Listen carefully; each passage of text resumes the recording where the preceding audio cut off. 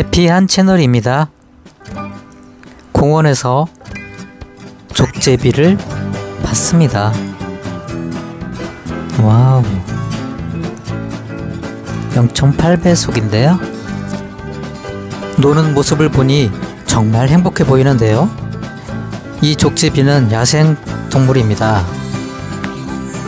그리고 이 공원 주변에는 유기묘들이 돌아다닙니다.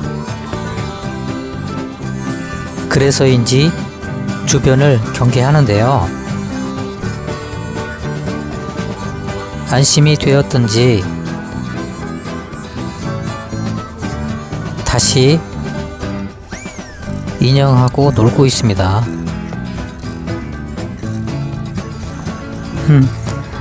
얼굴을 살짝 내밀다 들어갔는데요.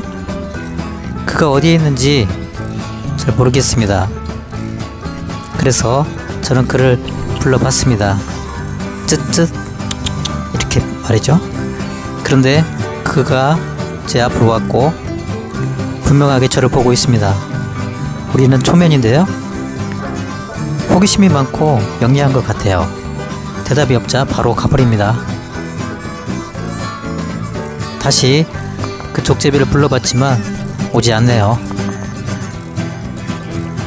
그런데 저쪽에서 다시 나타났습니다. 그 움직임을 보니까 정말 놀랍죠? 만약 2021년 도쿄 올림픽에 그가 참여를 했다면 레슬링 분야에서 금메달을 땄을 것 같습니다. 오 마이 갓!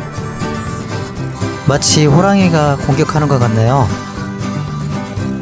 놀랍습니다. 어메이징. 제 생각에는 그는 놀라운 레슬러로 태어난 것 같습니다.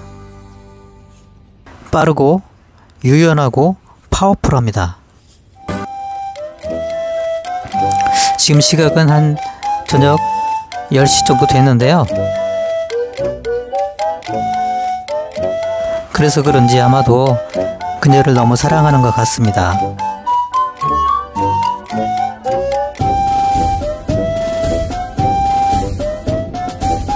아니면 그냥 놀고 있든지 아니면 저한테 잘 보이려고 하는 것일지도 모르죠.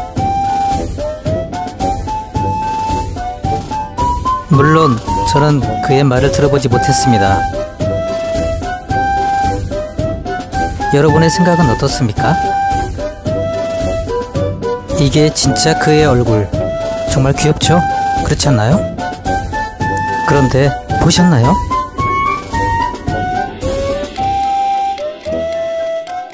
잘 보세요. 입 주변을.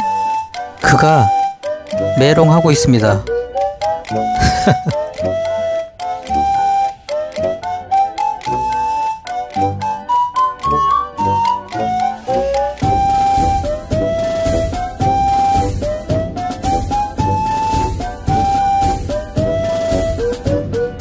팁 영상. 삶은 쉽지 않습니다. 하지만 이 영상이 여러분에게 마음에 들었으면 좋겠습니다.